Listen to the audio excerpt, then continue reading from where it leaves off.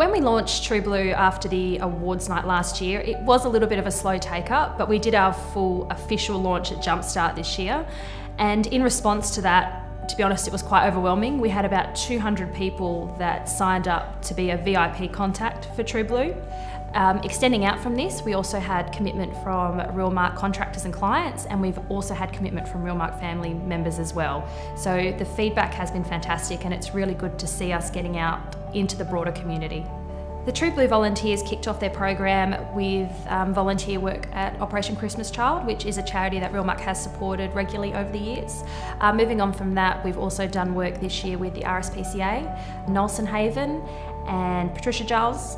But moving on for the remainder of the year and the remainder of the program, we do want to focus on a variety of other charities as well, because we know that different organisations and charities touch people in different ways. The feedback we've received from the organisations that the True Blue volunteers have been involved in so far has been overwhelmingly positive. One piece of feedback that really stands out to me was from our involvement volunteering at the RSPCA.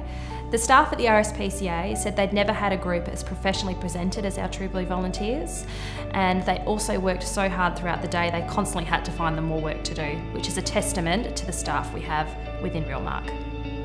The feedback I'm receiving so far from our True Blue volunteers is an overwhelming sense of pride of being involved in a company that allows their staff to go out and be involved in the community, and they're also feeling a sense of satisfaction that they're making a difference in their community.